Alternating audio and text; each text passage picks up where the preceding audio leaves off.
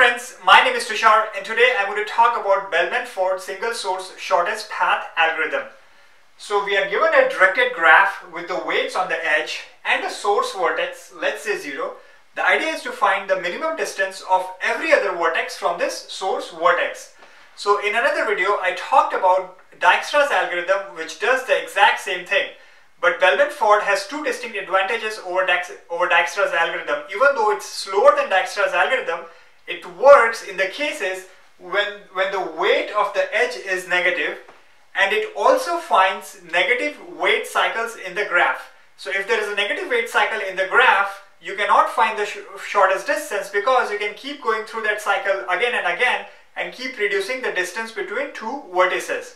So next, let's see how Bellman Ford algorithm works. The idea of this algorithm is to go through all the edges of this graph one by one in some random order. So here I have one random order. It can be any random order. And then apply this relaxation formula on this edge UV. So for given edge UV going from U to V, if the distance to reach V from the source vertex is greater than the distance to reach U plus the weight of edge UV, then you set the distance of V to be distance of U plus weight of edge UV and parent of V to be U. And this makes sense. It means that you found another path, another shorter path to reach V via U.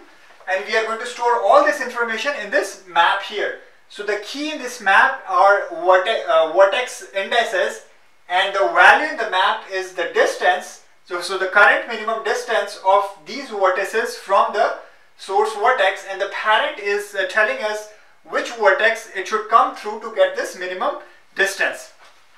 So we have to repeat this entire process V minus 1 times. So we have to go through all the edges and apply this relaxation V minus 1 times. And why V minus 1 time, I'm going to tell you at the end of this video. So next, let's apply this algorithm step by step on this graph here. So as I said before, we go through all the edges one by one, V minus 1 times, and apply the relaxation formula. So here we have total 5 vertices, so we are going to repeat this process 4 times. So let's start with edge 3, 4. So here U is 3 and V is 4. So the distance of V right now is infinity and distance of U right now is infinity. So this if condition will not be true. So this edge right now cannot do anything. So let's move on to another edge 4, 3, which is of weight 1. So again, distance of 4 is infinity and distance of 3 is infinity. So this edge cannot do anything. So let's move on to another edge 2, 4. Distance of 2 right now is infinity and distance of 4 right now is infinity. So again, this edge will not help in this if condition. So move on to the next edge 0, 2. So right now distance of 2 is infinity, which is greater than distance of 0, which is 0, plus the weight of this edge, which is 5. So what we're going to do is we're going to go to 2, update its distance to be 5, and say that it is coming from 0. So as you can see, as soon as we discovered this edge, we know that 2 is at distance 5 if we traversed via this edge from source vertex 0. Next, we take vertex 1, 2. So distance of vertex 1 is infinity and distance of vertex 2 is 5. So this is never going to be the case. So we cannot do anything about this edge right now. Let's look at edge 0 to 3. So distance of 3 right now is infinity, which is going to be greater than distance of 0 plus the weight of this edge 8. So let's update 3. So 8, and we'll say that it's coming from 0. So again, what happened was we found this edge, and we found that 3, if we take this edge, will be at distance 8 from 0. And finally 0 to 1. So again, distance of 1 is infinity, which is going to be greater than 0 plus the weight of this edge. So this will become 4, and we'll say that this is coming from 0. So we found this edge. So we repeated this process 1 time. We have to repeat the same process 3 more times. So let's start from here again. So distance of 3 is 8 and distance and plus the weight of this edge is 2, weight of this edge is 2 is less than whatever right now is with the 4, which is infinity. Yes, so we are going to update this to be this distance 10, and we'll say that 4 is coming from 3. So basically we already found the distance that 3 is a distance 8, and we found this edge, so we know that distance of 4 if we go via this route will be 10, which is this 10. 8 plus 2, 10. So what about 4, 3? So distance of 4 is 10 and distance of 3 is 8, so that if condition will not be true. So let's pick next edge, 2, 4. So distance of 2 is 5 plus the weight of this edge is 4 is less than the current distance of 4, so 10. So this is true. So what we're going to do is we're going to update this information to be 9, and we'll say that this is coming from 2. So basically what happened was we found one path to reach 4, which was a distance 10, but there is another path to reach 4 which is of distance 5 plus 4, 9. So that's what we are doing. We are updating this distance and we are saying that now 4 is coming from 2, which is the parent here. Then I'm going to pick 0 to 2. So 0 to 2 is not going to change anything because 2 is a distance 5. 1 to 2. So the distance to reach 1 is 4 and the weight of this edge is minus 3, and distance to reach 2 is 5. So this condition is going to be true. So what we're going to do is we're going to update this distance to be 1 and this also to be 1. So basically here we found that this edge last time in the last iteration, but we found a shorter path to reach 2 going via 1. So we update the distance to be 1 through that path, and we are also saying that now we are reaching 2 via 1. And then 0 to 3 is 8 and it's already 8, so it's not going to give us a shorter distance, and 0 to 1 is 4 and it's already 4, so it's not going to give a shorter distance. So we did our repetition 2 times. We need to do it 2 more times. So let's pick 3 to 4 again. So distance to reach 3 is 8 plus distance to reach 4 is this weight of this edge is 2 and distance to reach 4 is 9. So this is not true, so this edge doesn't do anything yet in this case. What about 4 to 3? Distance to reach 4 is 9 plus the weight of this edge is 1. So again this is not true, so this edge doesn't help. 2 to 4. So the distance to reach 2 now is 1. So we can reach 2 in distance 1 plus the weight of this edge is 4 and the current distance to reach 4 is 9. So we find a better distance to reach 4. So we're going to update this to be 5. So last time when we did a relaxation and then the parent stays to be 2. So the last time we did relaxation, the distance to reach 2 was this 5, and with this 4 the value was 9. But then we found a shorter distance to reach 2 via 0, and that distance length is 1. So with that 1 and this 4, now we can reach 4 in total distance 5, going via 2. So that was 2 to 4. Then 0 to 2 is 5, and we already found a very short distance. This is not going to help. 1 to 2 is minus 3, and we are already at the shortest distance with 2, so this is not going to change anything. 0 to 3 is not going to change anything, and 0 to 1 is not going to change anything. So we're done with 3 repetition, and we have to do 1 more repetition. So again starting, the distance to reach 3 is 8 and plus the weight of this edge, and distance to reach 4 is 5. So this is not true, so this edge cannot help. Moving on to the next edge, distance to reach 4 is 5 plus the weight of this edge is 1, and this is less than the current distance to reach 3, which is 8. So we found a shorter distance to reach 3, and that distance is 6. And now we are coming from this vertex 4. So now we found a shorter distance to reach 3, which instead of going from 0 to 3, we can come via this route here. And then 2 to 4 is not going to change anything, 0 to 2 is not going to change anything, and rest of the other edges are also not going to change anything. So we have done 4 repetitions of this graph here, and we found the shortest distance, and we also found how to reach what is the path for the shortest distance. So after we are done doing v minus 1 repetitions, we do one more repetition with the same edges, and if it reduces the distance even more, it means that there is a negative weight cycle in the graph, and I'm going to show another example to show how that works. But in this case, going through this again is not going to change anything because there is no negative weight cycle in this graph. So finally, let's see how do we find what is the path to reach a vertex from the source vertex. So let's look at this example here. So to reach 3, we know that it's coming from 4. So we know that 3 is coming from 4. So then we go to 4 and jump here, and we know that 4 is coming from 2.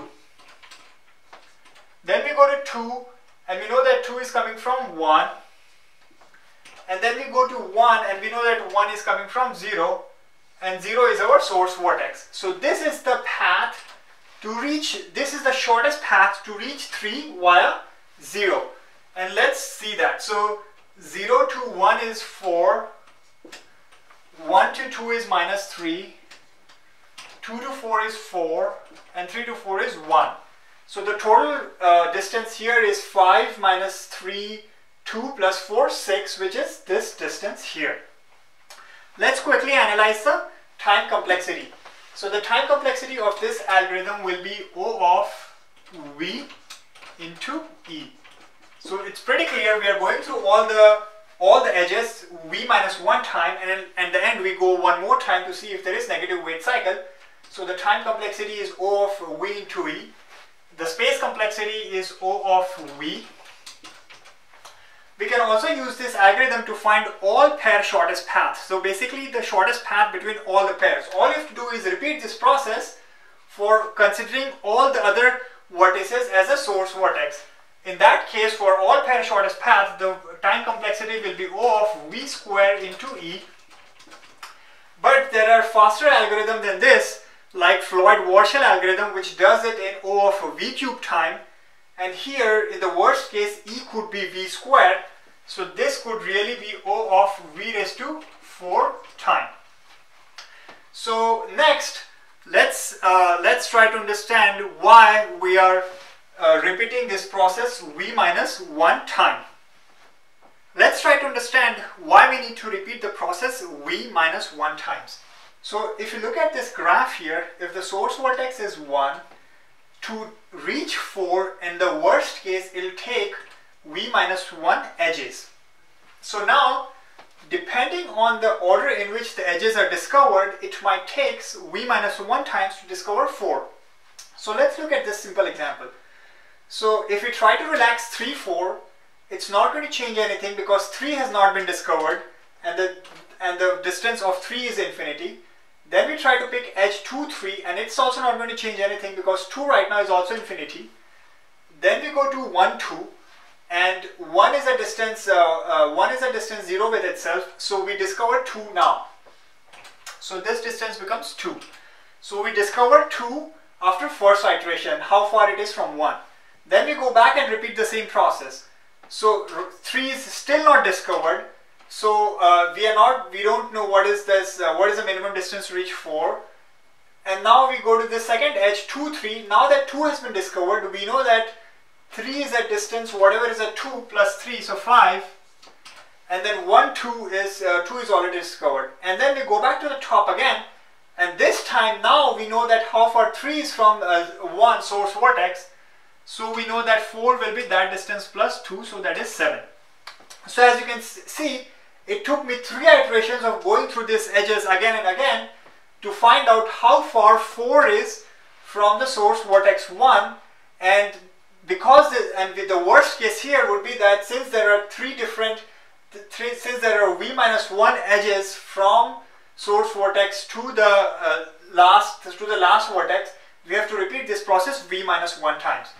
If we had picked edges in this way, in that case we would have found the result in one iteration.